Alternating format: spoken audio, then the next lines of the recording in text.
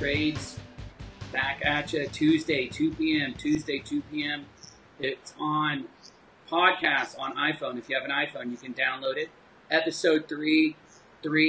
My main man, Stephen, is the man. He's the foundation. He's like the floor of a house. He's like the concrete. You build a house on top of concrete.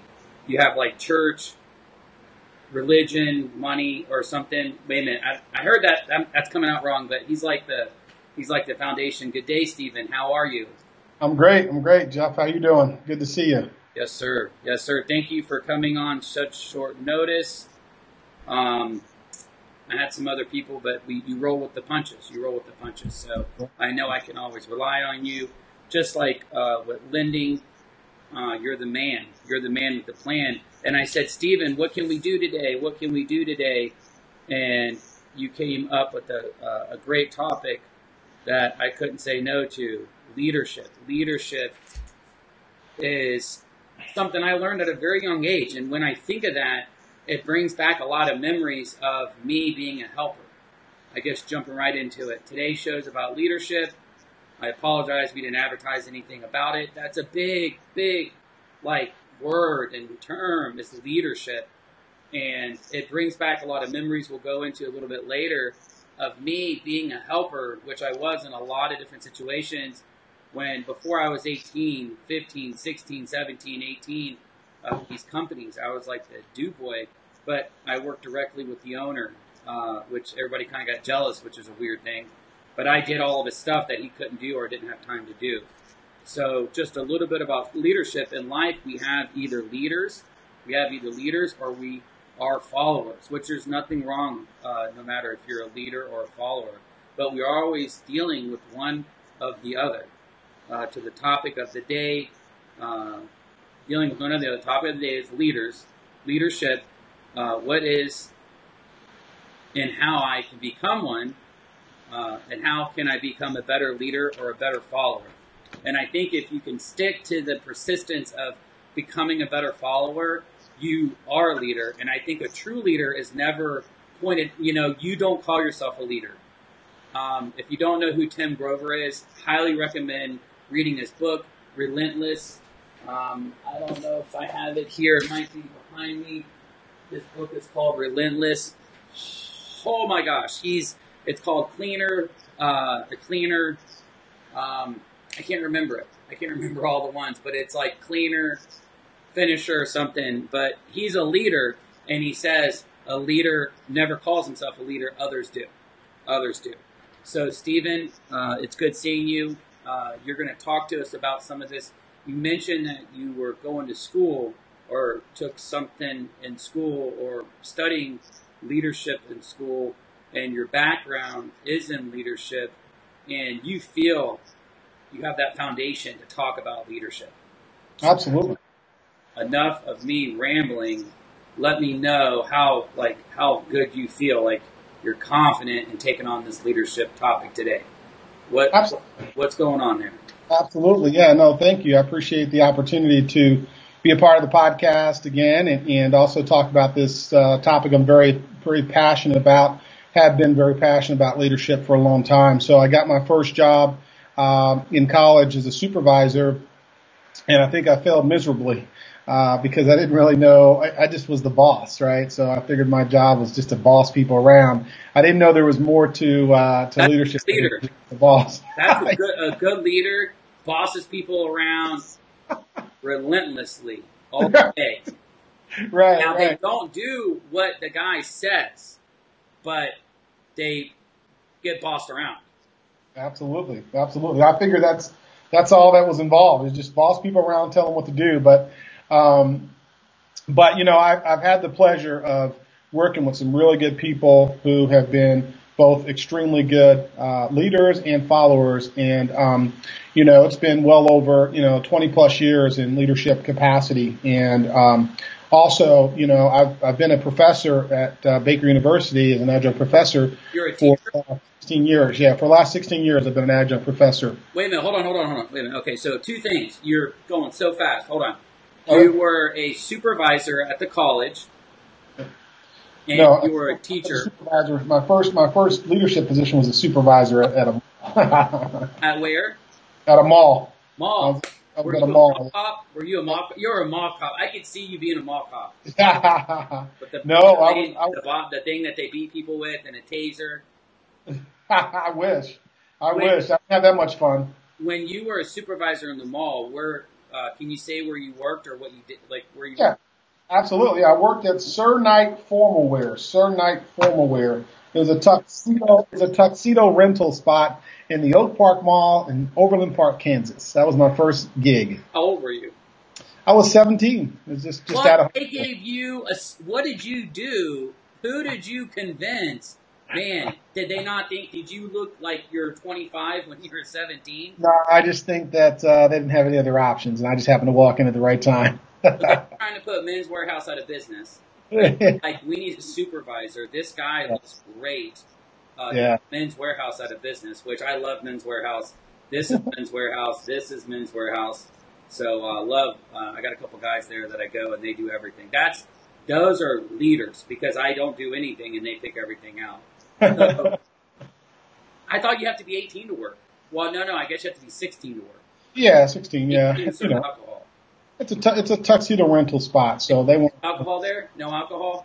No alcohol. No No, alcohol. good. Just neckties. Just neckties. This next time. How long did you work there? I was there for about a year as a supervisor, and then went over to another mall spot as a supervisor again, and all while I was going to college. What did And you supervise? You supervised the assistant well, helping the people try on clothes? yeah, the tuxedo place. I helped. I supervised. We have a couple people that worked for me, and early shift, late shift, so on and so forth, and supervised them, and they just made sure they understood how to take the measurements, place the order, stuff like that. Did they get paid commission? Was it a commission incentive job? No, it was an hourly position. It was hourly, so they weren't extremely motivated to do a great job. So It took exceptional leadership to get them to.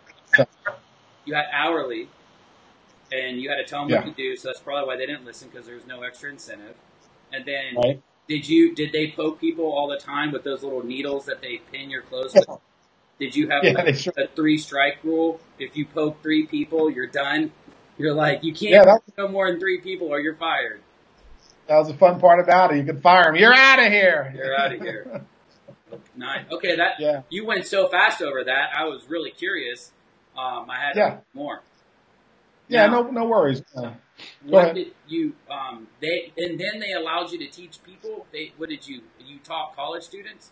Yeah, so I went to I have 2 master's degree and a bachelor's degree and a couple classes away from a PhD. So when I finished my second master's, I went back to the schools that I had gotten my degrees from and asked them if I could teach, and they allowed me to come in and teach on marketing and management and leadership and things of that nature, both DeVry as well as Baker University and a couple other institutions where I've taught it over the years. And so when I decided to go get my PhD, which I haven't finished yet, a couple classes away from that, but when I decided to go get my PhD, I decided to make it the emphasis in leadership and organizational culture, because leadership is something I've always been very interested in. How do we get people to do what they're supposed to do when sometimes they don't want to do it, right? So that's always been a topic that's been very interesting to me. So I decided to study leadership for my PhD topic. I think what a lot of leaders misunderstand, and in that statement that you're saying, how to get others to do things that they don't want to do, how to get others to do things that they don't want to do. And I think the best leaders that I've learned from, and something that someone said to me, I was 17, going to school full time. I think I was going to SEC Adult High School or something, working full time. I can't remember, but I worked on the weekends and then time during the week. And I worked for this AC company. Well, they did commercial. They did all the. That's when Super Walmart started becoming big, and they had the refrigerators in the Walmarts, and they were turning all the Walmarts into Super Walmarts. He did all the refrigeration lines, and all of them all over the country. I didn't go over the country, all over Florida or whatever. I didn't have to go everywhere, but I was his new boy, and he would ask me to do. And he's not the only one that said this, but he would ask me to do things, and others might say that's beneath me. And I think I learned at a young age that this trait is something that every leader, a good leader, has, and I wanted to. And some of the things he would want me to do, I can't remember whether it's change oil in the trucks, wash the trucks, scrape the rubber hose off the copper, which really sucks, and it hurt. It's really bad. I don't know if it's bad for your hands, but it sucks. God, I'm trying to think of the worst job. But he said, Jeff, you're giving me an attitude. And I said, no, I'm not giving you an attitude. You're on your third glass of Captain Morgan and water. I was joking with him, but he was on his third cup. Anyway, so he said, Jeff, everything that I'm asking you to do, and everything I asked every other person in this company to do, I have done tenfold. There's not one request, there's not one item, there's not one chore, there's not one job, whether it's cleaning the toilets, which I hate. Everybody always says that, but I couldn't think of anything to say. The worst job you can think of, I've done it. And if I can do it, and I'm doing it, and it's not beneath me, it's not beneath you. And it stuck with me. It stuck with me because there's a lot of jobs that you get asked to do, and you think you're better than it. You think you're better than it.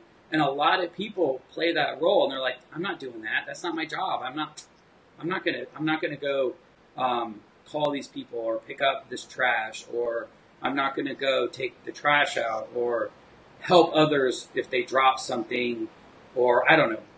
I can't think of a good one off the top of my head, but that stuck with me. You're right. If you think about it, some of the best way to learn how to lead is to learn how to follow. There's a lot that we learn when we are following. We're listening, we're learning, we're observing, and then we then in turn can emulate or model the same good behavior that we learn from being good followers. So, the best way to become a good leader is to be a good follower, right? There's so much to be learned in being a good follower. Go ahead, sorry. I remembered what he said to me that I gave him an attitude. Yeah. He lived in Lake Helen. Great company, nothing bad. Hopefully he doesn't come on, and I'm sure he's never going to hear this. But he lived in Lake Helen, and he lived off this dirt road, and he had a couple acres. And I had to go dig holes for the fence to finish the fence. And it was only me, just me. And these posts aren't your normal fence posts. They're like tree trunk things that he was using. And it took me, I don't know, like 2 weeks. I thought I was going to die. And I was like, this is nuts, man. I'm going to die out here. Because I was by myself. But he's like, look, I've done, whether it's at home or it's at work. And I think when you try to get others to do things that you want them to do, if you can do those things for them and get it started and make it seem easy and make it seem that you have confidence, this is a good thing, you're helping others do this thing, I think they will fall in line. It's when leaders don't do it and it never gets done. It never gets done. It never gets done. It never gets done. And they're like, well, you didn't do it. You didn't do it. Or, they try to skip around it. If you step in and start doing it and say, I did it, I'm going to do it, and then I'm going to do it again. And then if they don't follow, then, hey, you're out of here. But normally someone's going to say, hey, look, he's doing it. It's not beneath him. I'm going to do it too. Yeah, and you think about it, the purpose and the objective of leadership is to get things done through people, right? That sometimes that requires you to do it yourself. Sometimes that requires you to get other people to do it. But ultimately, the objective is, as a leader, is you're supposed to develop that person to learn how to do the job themselves. So if that involves me first starting off by showing them, and then secondarily allowing them to do it, and then me observing and coaching them and giving feedback along the way to make sure that they understand how it gets done. Because when you have any job that needs to get done, you have two components that you have to take into account. The first is, does the person have the commitment to do it, right? Are they committed? Are they enthusiastic? Do they have the enthusiasm, the commitment to do it? And the second aspect is do they have the competency, right? Do they understand? Do they have the education? So you have commitment and you have competency. And that's the two factors as a leader that we have to assess. We have to be able to assess that person's ability to be able to do a task that I need them to do based on their commitment and their competency. If they don't have the competency, then as a leader, I need to teach them how to do it, right? Because that's all competency is, right? If they don't have the commitment, then my job as a leader is to try to figure out what's causing them to waver from a commitment standpoint. Are they disillusioned? Are they a disillusioned learner? Right? What's causing something going on at home? What's causing them to have a wavering of their commitment level to that particular task? So our job as leaders is to be able to understand, first of all, what is that has to get done? And does the person have the commitment and the competency to be able to get the task done? If not, we have some work to do. That's kind of where we start with. I think a lot is fear. Fear. And it's either childhood or what are you drinking? Is that like a bottle of like moonshine? This is tea. You know, this is self-filtered tea. It's like a glass jug that you put jelly in. Loose tea. It looks like there's stuff. What is that? Is that stuff like swimming in there? It's loose leaf tea. It's like green tea. Oh, you're going healthy on me. You're going. Oh man. Okay. Okay. I don't even know what to say with that. We'll talk about that later. Right. But man, I lost my train of thought there. So that's all right.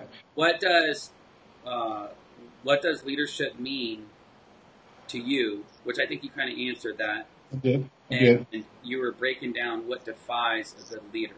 Defies a good leader.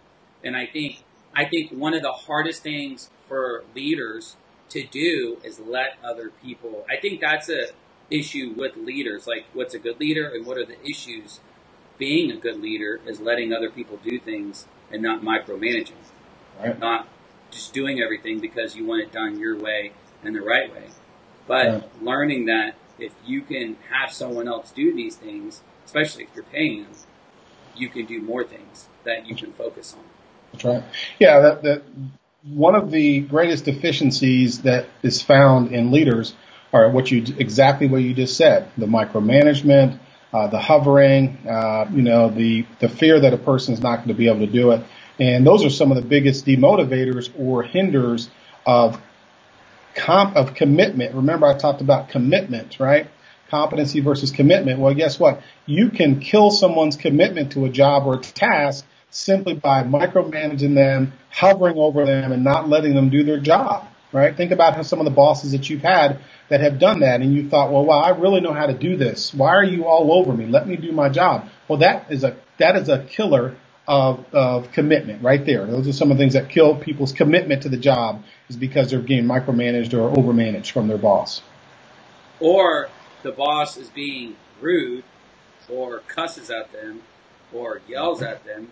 And there's a lot of jobs that people just can't do anything about it, and it destroys. I'm not going to get in crazy details, but with one of my jobs, I'll just say that I had someone like that, and it bothered me more than I knew it, because it was coming out at home.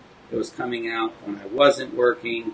You can't get away from it if you have somebody that just doesn't know how to lead correctly by any means. Yeah. So Jeff, when you talk about leadership, one of the topics that's out there in the arena, the academia arena, is leadership styles. Like, what is your leadership style? What is my leadership style? Yep. And so it's real important as a leader and also a follower. It's important for me to know, how do I like to be led? Okay. And it's important for the leader to know, how do they like to lead? But guess what? Those two don't often match up, right? How I like to be led doesn't always match up with how you're comfortable leading me. Yeah. You may have a comfort zone of how you lead. You may have a very autocratic style, and I may have a completely different way that I'd like to be led. So that is where you have a miss. You have a miss, if you will, in terms of the leadership relationship between a leader and a follower, because that leader says, well, this is the way I do things. And the follower goes, well, I really need this type of leadership style. And there you have a mismatch. And there's where a lot of the issues occur between leadership, between a follower and a leader, too, as well. I always think that you get more bees with honey. Yes. You get more bees with honey. Yes. I've had a lot of jobs, probably more than you, I would think. Too many jobs to list, whether it's construction, sales, telemarketing. I had a telemarketing job once when I was younger, and I don't know if you ever seen the movie Boiler Room. Yes, I did. Ben Affleck and a couple other people. And he's in there, and the dude gets a job at that firm, which is like, I think, ripping people off. And he's like, I want you to go buy a new car. I want you to go max out your credit card debt or your credit cards. this appointment setting telemarketing, which my claim to fame was telemarketing, I did very well. I made a lot of money. This one, I didn't stay there. I was there maybe a week and two, and I realized it was BS. But he did that same speech to everybody when he started, when they just opened it, started it. And I'm like, I'm looking, and I look at the guy next to me, and I'm like, you know where he got that? That's boilerplate. And the dude's like, I think you're right. And I'm like, oh, this is going to be bad. This is going to be bad. But what he did is he got everybody in the mindset to really let loose and get over the fears. I think when you're going back to leadership styles, whether it's in a department store or sales or face-to-face sales or over the phone sales, you have to be a different type of leader because you have to find out what the person's weakness is. I think that's a hard thing. And what you're saying is coaching them through the weakness. Some of the best leaders I have and had are the ones that figured that out. Hey, this is a weakness, to help with it, but also be there to get through it. I did better when I had a lifeline that could help me close the deal on every deal than I did having a lifeline that didn't know how to close the deal or would rather walk away from the deal instead of close the deal. When you're in sales, you don't make any money unless you have a sale. And I think that there's, that leadership role, whether, depending what you are, but that you get more bees with honey. There's a lot of leaders out there that just destroy.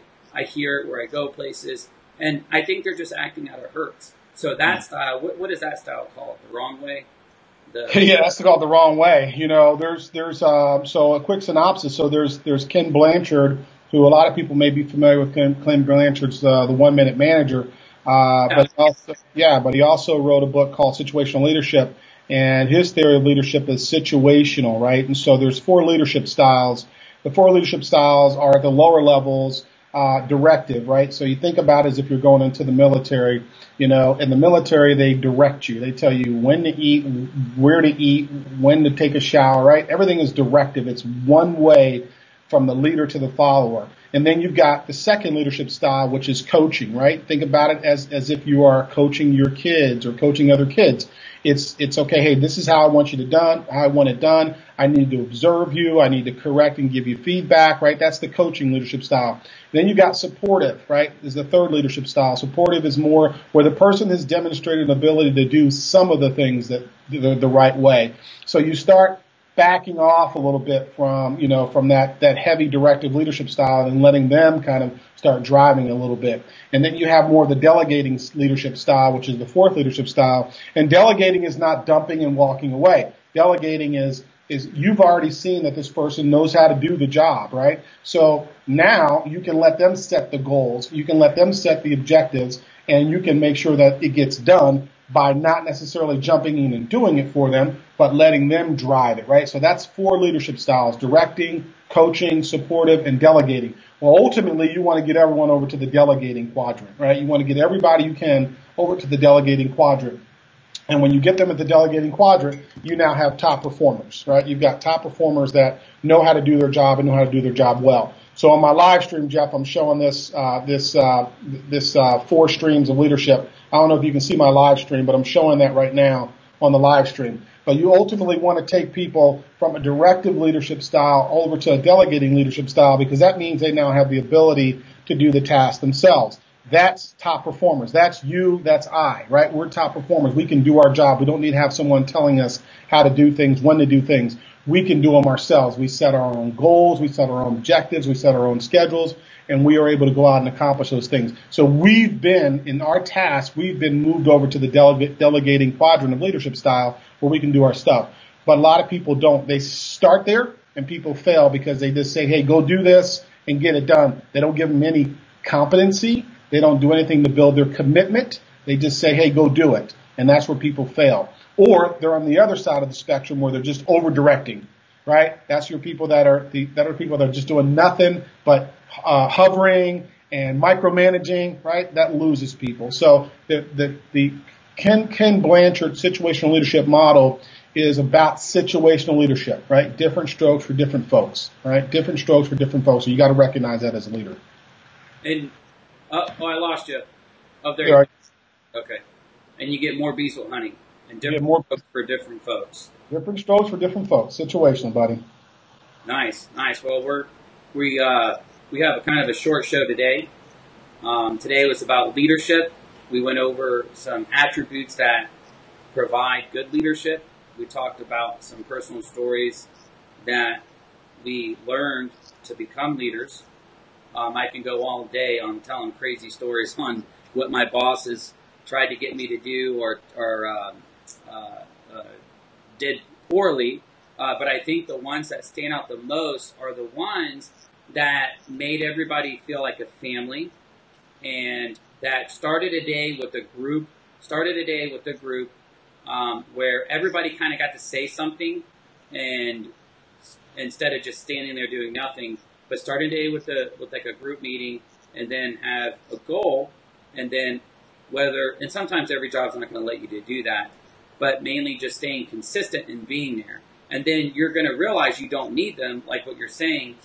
You're delegating. They're delegating on their own, and they're becoming their own leaders. And then they, in return, I guess, would have people underneath them. That's right. Each job has a different way of doing it. I think the most important thing to do is to learn is don't let your weaknesses or your misfires go on to them, meaning don't yell or get mad because that's your personality. They're just gonna put up a wall. I've done that many times, and they're not gonna perform. You want to give as clean, as safe, as comfortable atmosphere for them to grow and do the thing that you have them there, do the job that you have them there to do, and is best. And having the tools, I think that having the tools and the technology to help them achieve that task is big too. There's a lot of people that are saying, go figure it out, but they don't give you any tools. They don't give you any advice on how to get there. I think right there, it's a setup for failure. And if you look at these big companies, a lot of them do that. It's like, why would you just set them up for failure and then wonder why it didn't work? These simple foundation attributes that we talk about aren't done. All the time. No, they're often assumed. They're just assumed. They're assumed. And again, you have to go back to that situation when you talk about the fact that when I was a brand new supervisor, all I knew that I was supposed to do was hire people and fire people and boss them around, right? That's not leadership. So how many people didn't get the same training that I was fortunate enough to get over the course of the last 30 some years? A lot, right? A lot. They're put in positions, but they're not prepared. And therefore, you've got a diminishing morale. You've got a decline of the commitment level amongst employees, and therefore it affects production. Lack of revenue. Yep, and hence revenue. Sales, in a sales job, leadership is cruel. And you have the sales, and then you have the part doing the work. But, man, that commitment to stay positive is a big role. So, okay, today's show was about leadership. It was kind of a short one. Let us know what you think. Hit thumbs up, subscribe. Apologize if that's take my attention away. Hit thumbs up on the video. It'll be on Facebook, Instagram, condense the video on YouTube, and you can download it on podcast. If you have any comments, if you would like to ask me or Stephen any questions, I'm a full-time real estate agent, aka problem solver, your personal realtor. Stephen is my premier lender, the guy that gets it done every single time. That's why I am committed to help him as he's committed to help me. Stephen, do you have anything to say to finish the show off, sir? No, I just think again, want to thank you for letting me come on and talk about a topic that is a lot of fun for me, and different strokes for different folks, right? You can't manage everyone the same or expect to be managed the same. Different strokes for different folks. Everyone's different. We're all unique, and we all require something a little bit different, and taking the time to do it leads to better morale, leads to better commitment, leads to better feelings and better production and things of that nature. So take some time and get to know the people that you're working with, get to know what's important to them, and then cater things as needed to those people, right? You get more bees with honey, and give them. That's right. That's right. throw some honey out there, you'll get more bees. Right. You can find me, Jeff, on Facebook, Steve for Home Loan, Steve Fennell for Home Loan. I'm also on the web at www.4ahome.loan, 4ahome.loan. I also work for Fountain Mortgage, so you can go to fountainmortgage.com and find me there, and I'll be happy to answer any questions about the topic as well. Yes, sir. Thank you. And your credentials and info will be in the link in the bio of the video. Thank you, guys. It was great. I enjoyed doing this. Next week, we have another guest coming. I have a couple guys lined up. I just want to make sure whoever confirms is the one that's going to get it, and I'll promote that. It's either going to be an appraiser or an inspector. Appraisals get the worst rap of all, so I'm excited to talk to him and really find out how people appraise and find out the price for a home. Thank you for listening. Jeff Osborne, Jeff of All Trades podcast. Thank you. Have a great day. Later. Thank you, Stephen.